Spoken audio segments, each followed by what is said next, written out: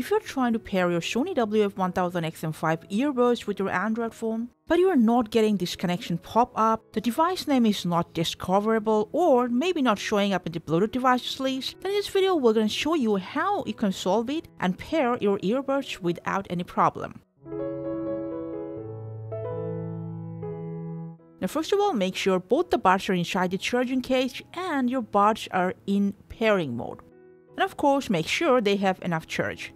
Now, when you're not getting the pop-up, just go ahead and lock your device and then unlock it. Now this might happen if you've accidentally denied the pop-up. In that case, go straight to your Bluetooth settings. And in this Bluetooth devices list, you'll get your Sony WF-1000XM5's name.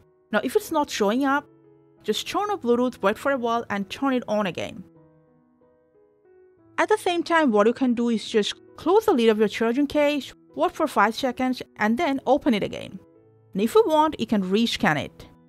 If your Sony earbuds name is still not discoverable, now you can hard reset the earbuds by press and hold this back button for 20 seconds. You'll get to see blue flashing LED and eventually orange LED at the front of your charging case. When the reset is complete, all the light will turn off. Close the lid, wait for a couple of seconds, and then open it again. And then, once again, take it into pairing mode. Pop up our Bluetooth devices list. You will get its name right away on your Android device. Hope this video was helpful. Thank you for watching.